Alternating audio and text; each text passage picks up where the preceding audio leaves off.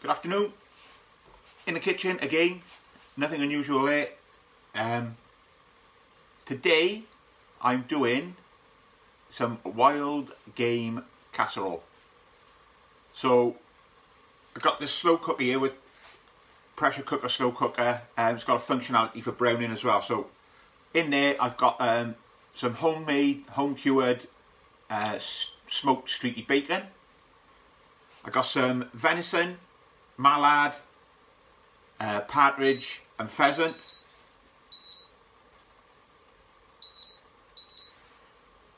And into that then I'll be adding some carrot, parsnip, swede, onions, leeks.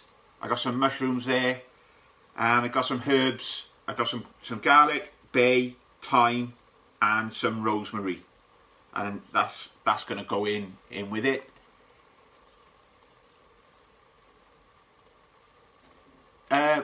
Game, excellent source of protein, better than your factory farmed pork and shit that you get from your supermarket. If you can get game, if you know someone who can get it and you've got no qualms about eating it, and I don't, it's the best meat you can eat. You know exactly what you're getting. So, like I say, we've got the venison, partridge, pheasant, mallard, and some homemade streaky bacon. That's browned off in there. And I got the veg that I've done.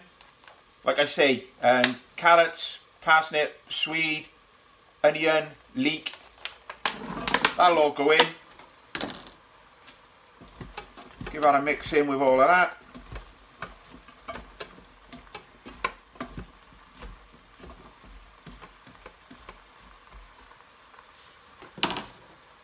In with the garlic, in with the herbs.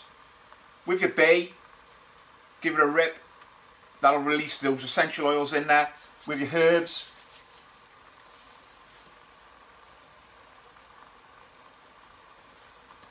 Stav's already messaged me this morning, mate, about he's making casserole later, and he was asking about stock. He cooked the chicken yesterday, and he said, I got the carcass, do I put that in with the stock cube? And I said, no, all you do, which is exactly what I've got here, when I prepared earlier.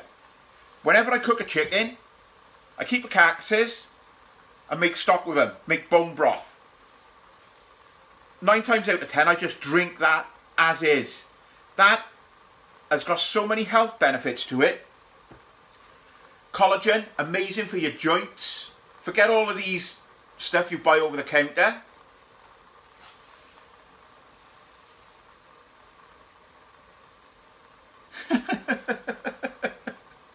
Yeah, he likes a bit of a kip. So like I said, this is bone broth that I made, and I froze it. It's concentrated, so I can put that in. That goes in, and that's got all the goodness, all the nutrients.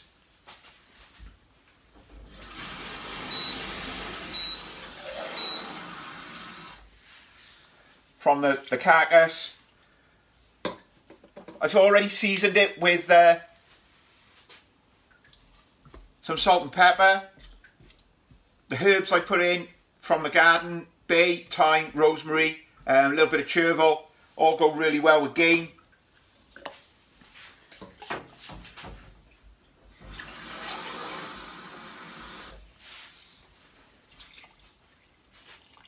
And that's the homemade stock in with it. I put a post up earlier about seeing so much about diets at this time of year.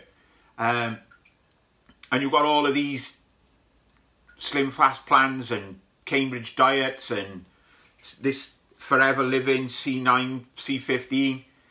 It's all bollocks. The only diet you need is to eat whole, nutrient dense foods.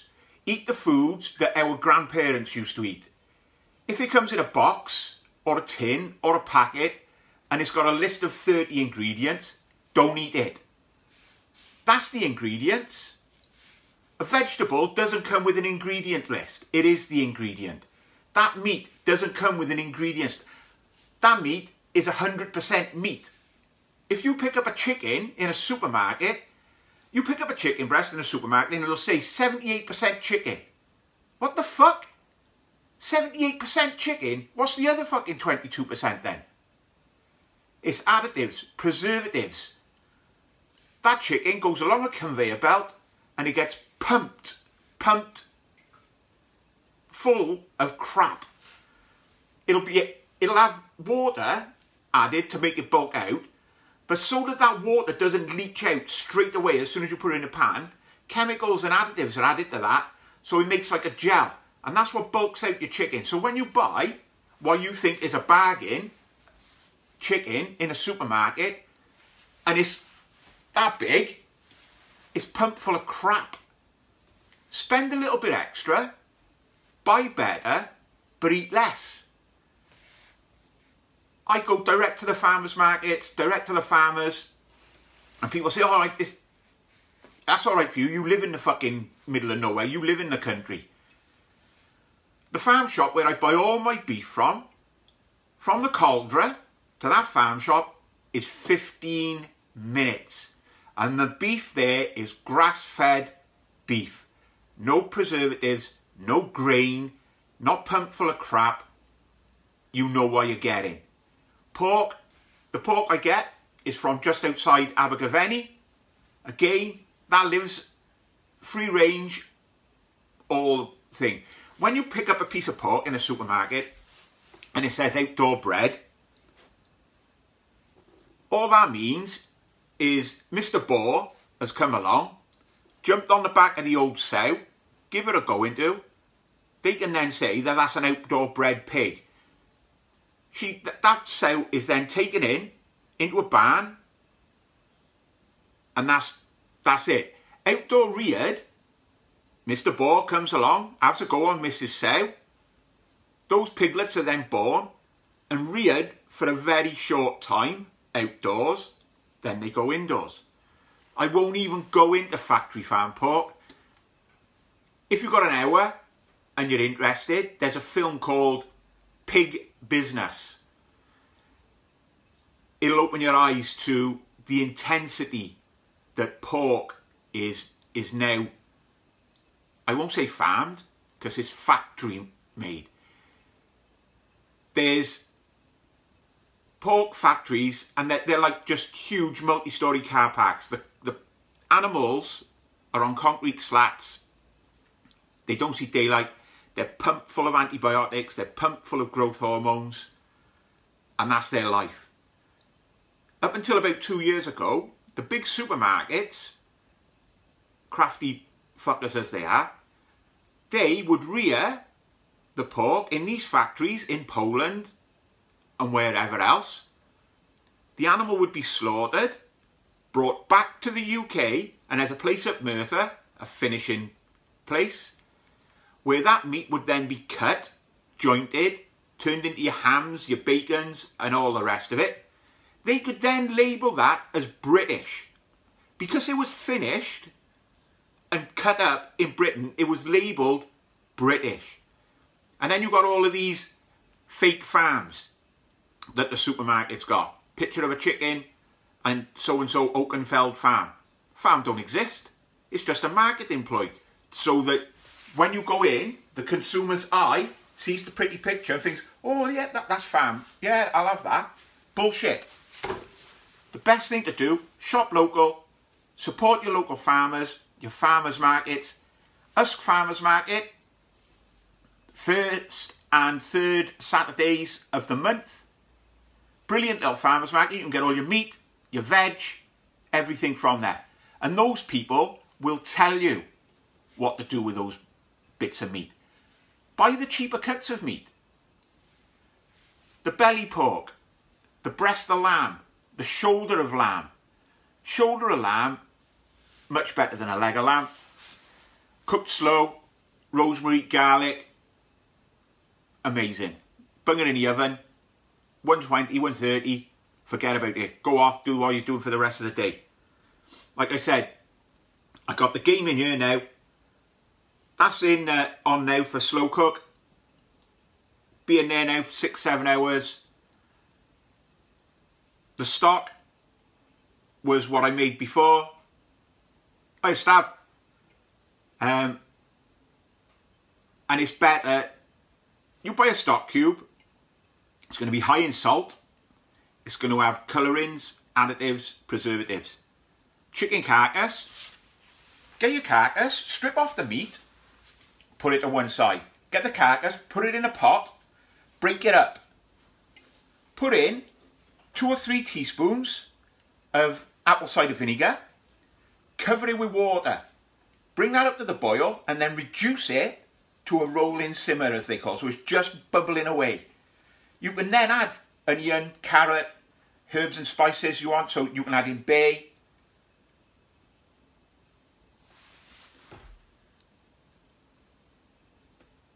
Well, we know that. We know that stuff. So that's stock. Carcass, broke up, pot, covered in water, brought to the boil, reduced down to a rolling simmer, onion, carrots, bay, go in with that, and then that is the old chicken soup. You then take that out, take out the carcass, take off the bits of meat that have been left on there, put in the chicken that you've got, put the veg back in, and you've got the most amazing chicken soup you will ever have. And it's full of nutrients, vitamins, minerals. You've got collagen from the bone, which is beneficial for your skin, your joints and all the rest of it. Your potassium, magnesium, all of these, your electrolytes, that if you're energetic, and at this time of year with people going on diets, the first thing they lose will be waters and liquids, and with that goes the electrolytes. So when you're having your broth like that, you're replacing them, and it's, you know that there's no preservatives, additives, chemicals, or any of that shit in there. You know that all you're eating is pure goodness. Anyway, I've rambled on. So that's my game casserole in there. I was going to chuck some mushrooms in, wasn't I? That's all I do. Some nice chestnut mushrooms here.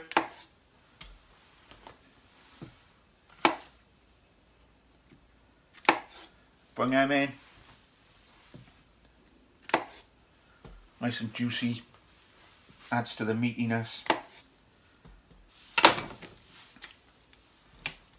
Give them a stir.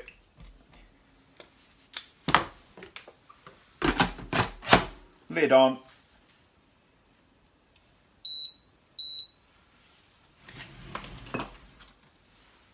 And slow cook. If you haven't got a slow cooker, I highly recommend getting one. The one I've got here it's a combination between a pressure cooker and a slow cooker. Costs a little bit more than a normal slow cooker, but you've got far more functionality. I mean, I can do a stew in there on the pressure cooker setting, 20 minutes. So I could put that on there onto stew, and in 20 minutes that would be done. But I'm putting it on a slow cook. And you can do soups in here. It's got a steaming function. So it's got a tray, you can do rice and all the rest of it.